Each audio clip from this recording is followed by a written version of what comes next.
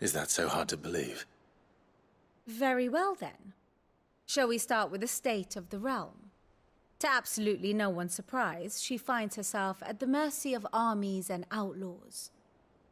Well, mostly armies. Though that's not for want of trying, is it? But the real question is, how did we get here?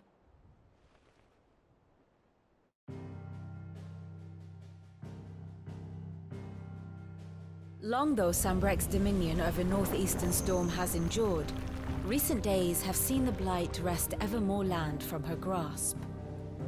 For which reason she has continued to wage war on her rival across the strait, hoping to claim less blackened pastures. But Odin would sooner pawn his sword than Waloed relinquish Ash. And the Empire pays dearly for every blade of grass bent beneath Sambrequois boots.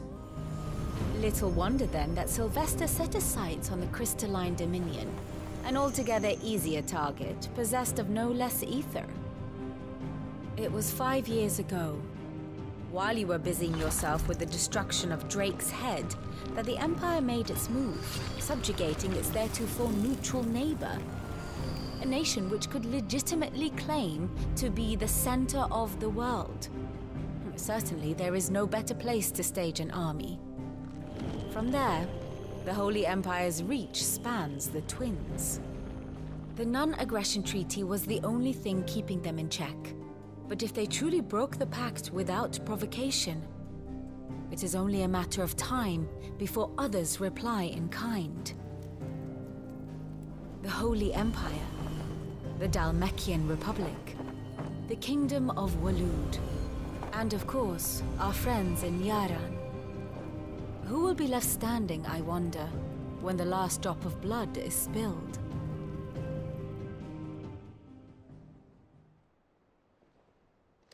You were born in Twinside.